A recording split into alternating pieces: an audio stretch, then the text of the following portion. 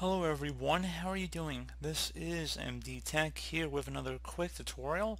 In today's tutorial I'm going to show you guys how to go about disabling the registry editor in Windows 10. So this should hopefully be a fairly straightforward tutorial, and without further ado, let's go ahead and jump right into it. So there's going to be a couple different methods here. So if you're running Windows 10 Professional Edition or higher, I would suggest going through the local group policy editor method, which will be the first one I'm going to go through in this tutorial. And that would entail opening up the start menu, type in local group policy. Best match should go back with edit group policy. Go ahead and left click on that.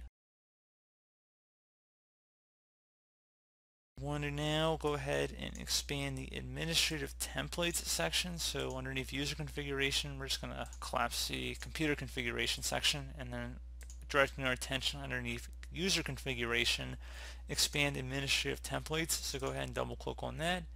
Double click on the system folder. And now on the right side there should be something that says prevent access to registry editing tools. Go ahead and double click on that. Select the disabled option if you want to disable the registry editor, then select apply and OK. So once you've done that, now you will have to restart your computer in order for the change to take effect, and that should have been able to lock down the registry editor. Again, you will have to restart your computer.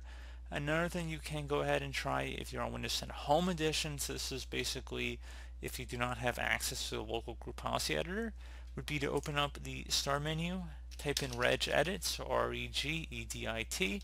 Best match to go back to Registry Editor. You want to right click on that and then select Run as Administrator. If you receive a user account control prompt, select Yes. Now before you proceed in the registry, I would highly suggest you create a backup of it, so anything went wrong you could easily restore it back. And in order to create the backup, it's very simple. Just go ahead and left click on the File tab, select Export. File name, I would suggest naming it the date in which you're making the backup. Export range should be set to all, and then save it to a convenient location on your computer. And if you ever need to import it back in, just put select file and then import and navigate to the file. So pretty straightforward.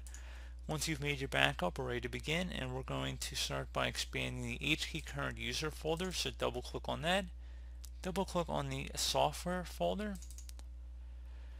Double click on policies. Should be a Microsoft folder. Double click on that.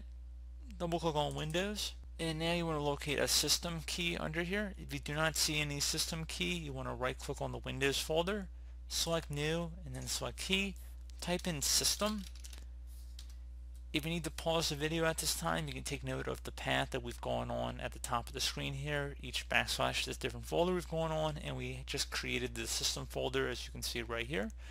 And now on the right side, you want to click inside of a blank area. So again, right click, left click on new, and then select DWORD 32-bit value.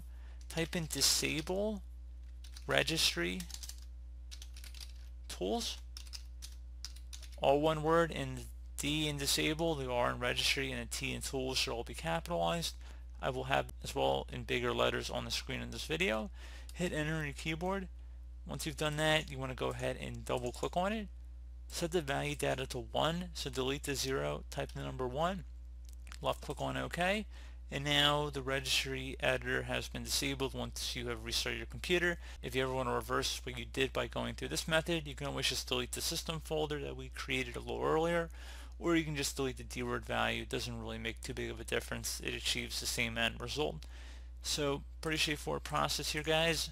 Do hope that I was able to help you out, and I do look forward to catching you all in the next tutorial. Goodbye.